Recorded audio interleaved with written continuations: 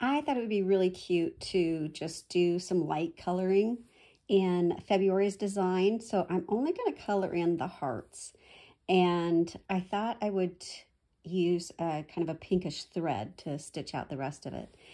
And I wanted these hearts in the basket to kind of separate from each other or to stand out. So some I colored in a little darker than others. You can see that. So to color it in, you just want to do a really light coat, and then you just apply more and more coats to make it darker and darker. And then the next step will be to paint a little layer of this jacquard textile medium over the colored parts so that the color is set, so that when I stitch it, the color won't rub off on my hands. The thing you want to be careful about is not taking the jacquard medium and spreading it out this way, because the color will run out into this other area. So you want to keep that medium just right on the parts that you've colored.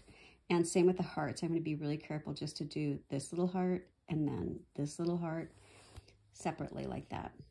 So that's how I'm going to color this little one in. So here it is, all stitched in. And I did go back after I finished stitching and I recolored some of these. I didn't put a fixative on it because it's not probably going anywhere because I'm not going to wash this piece. But I like it with just a little bit of color, and the thread matches it great. So that's an option for you for this month of February, these two little lovebirds here. And then I decided to do it with a bunch of different colors. And if you're familiar with my Forest Park animals, they're these little stuffed animal toys for kids. That's what it kind of reminds me of. They're little characters like this, and they use fun colors and stuff. So on this, I'm using several different colors, which are all listed on the pattern. And we do have a few different stitches, so I thought I would go over some of those. I happen to have my thread right here, so I'll show you this one.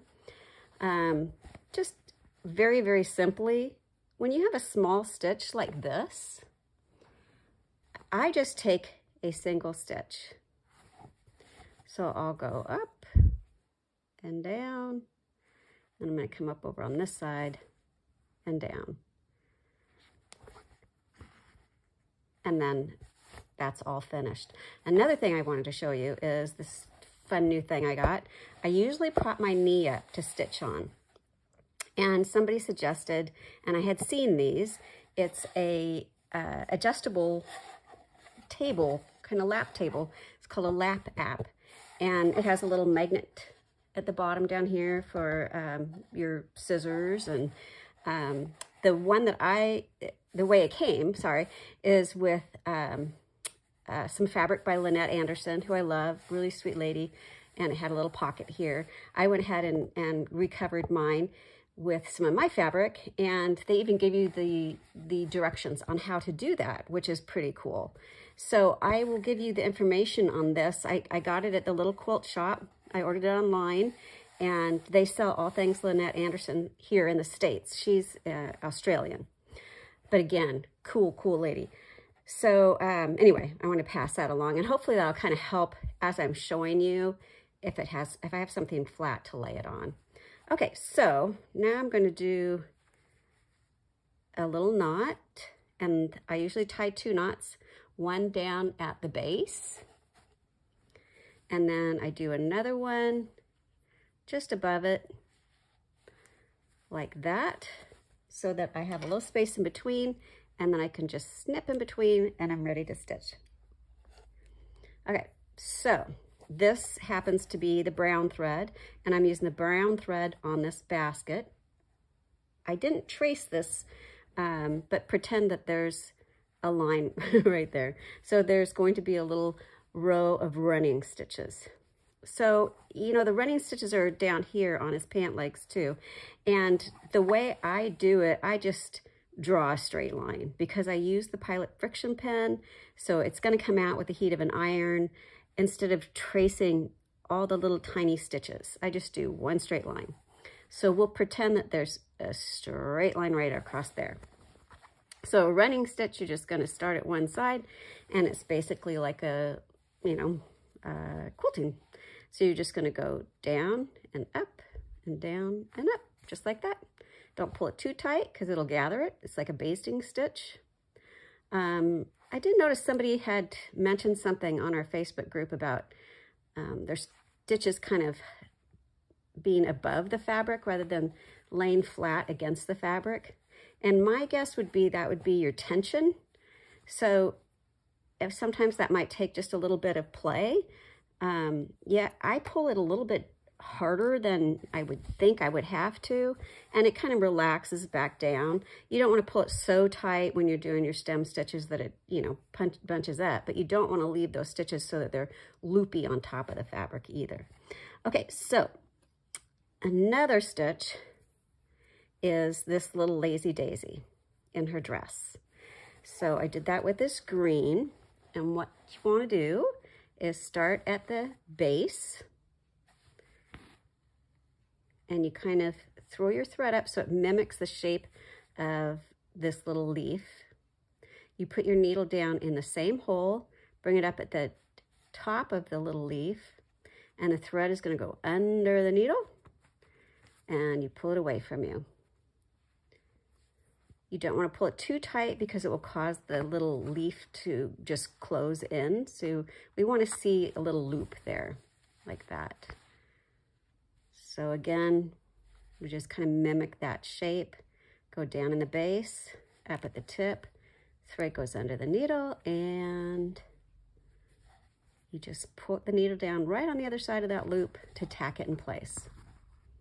And that is a lazy daisy stitch. Alrighty, so the next one I'm going to show you is a French knot.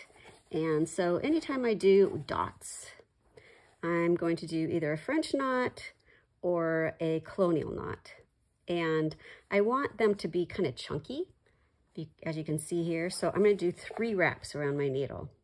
So you just bring your needle up wherever the dot is. See these dots here? And you're going to wrap it 3 times. 1, 2, 3. Then kind of keep those loops on your thread with this finger. Put your needle down really close to where you brought it up. Slide those loops down, and then you're gonna, this is what I do anyway, you're going to pinch it on top, front and back, and then just pull your needle through. And then you have a cute little dot there, French knot. So depending on how big you want to make them, you can wrap it 1 time, you can wrap it 3 times, you can go crazy and wrap it even more if you want. The other thing that I did a bit differently between the two is I went ahead and used 2 different colors on the hearts. So I kind of skipped around. So I used the old brick on some of them, and then I used the rust color on some of them, just to make them kind of stand out, and I kind of like the way that looked. So then I move over here to the big heart, and I was going to outline it, but then I thought it'd be really fun to fill it in. So I used the rest on this, and I just start from the outside and then just keep spiraling in and in and in and in until it gets filled in. So it's really, really easy that way. So these little guys are done using the ebony almond thread. I was going to use the, what is it called? Oh, it's like a tea-dyed stone. It's kind of like a gray, but it just didn't show up enough against that fabric. So I had to take that out and start again. I also had stitched his pants in bronze, but then there wasn't, they didn't go together very well. This way they kind of tie together nicely. Okay, so for a stem stitch, you're going to start at the beginning of wherever there's a solid line. And I'm going to take 1/8 of an inch and come back halfway in between. And I'm carrying my thread, since this is kind of an arch, I'm carrying my thread on the outside of that arch. Now I'm going to take 1/8 of an inch back in that same hole. So if you have a, if you're not liking your stitches, odds are you're making your stitches too big and maybe your tension is not tight enough. So they just are big loops that sit on top of your fabric. So that's something that you can play around with. So we can make his ear really, really pointy like that, or he can have it a little bit softer round. I think it needs to be a little bit of a softer round on that. So one thing I do sometimes is I'm going to come around the corner of the ear, go back up in that same hole at the point of the ear, carry the thread underneath, and it's basically like a fly stitch, and then tack it. But you can just stick with a straight stem stitch the whole way through too. I'll show you, you know, the weird, funny things I do. I'm not a perfectionist. I'm the first to admit that. And so if that drives you nuts, I apologize for it. But it's more, for me, sitting and stitching is one of the most peaceful things. And it's kind of like reading and being in the middle of a good book, or it brings me a lot of peace, which right now, where things are so crazy in this world, I can use as much as I can get. So that's a stem stitch. So now all I have to do is just do this little bit on his ear, or her ear, and then she will be done.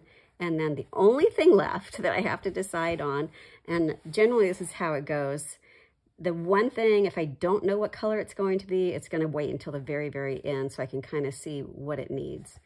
So I don't know what color to fill these dots in. My first instinct was to say blue. I did a couple and I didn't like it. So I might try green, I might try pink, and it might go back to blue. It'll be a surprise. So you'll see. Oh yeah, I forgot. One more thing. Let me poke that over here. While I have this pink thread on here. On here, I didn't really feel like it needed their noses. For some reason, that it didn't bother me. On this one, I felt like they really needed a nose. So on this one, I added a nose. So you can do either way, whatever you want. But all I did was I just took a few straight stitches. So basically like satin stitches. So I just kind of made them smaller and smaller so they came to a point. Oh, I just came unthreaded. Just a minute. Okay, I have my thread in my needle again, and I'm just going to do a total of maybe 3 stitches. Just a little bit, just to give them the hint of a nose. So I like that better, I think. And I made it pink because it just seems like they should have little pink noses. Sweet. The only other thing, I guess, is, you know, when I did down here just the single stitches, that's the same thing I did for the little X's here and in his suspenders. On this one, I just did an outline for the buckle, but here I went ahead and just kind of filled it in. So I did a stem stitch just around a few times. I get so carried away when I start stitching these that sometimes I forget and I do a stitch that I wanted to show you before I actually start making a video. So I wanted to show you this blanket stitch, and I already did it. So I'm just going to do it down here. So again, like you do with the running stitch, or like I do, I just draw a straight line. I don't draw all of the little teeth, but that's up to you if you want to. So you're going to start at one end. So I'm starting down here on that little end, and I'm going to, the line is right here. So I'm going to go down about 1/8 and up about 1/8, and then go back down to the line, and my thread is going to go under my needle, and it makes a little tooth. Now I can just pop down another 1/8, go back down to the line, the thread is under the needle. You just want to pull the thread at that corner to pull that thread into that square. If you pull it this way, it's just going to close up like that. So you always have to pull it away in that direction. So looking at these, they are a little bit bigger than what I did here. These are just little baby ones, like 1/16 of an inch maybe.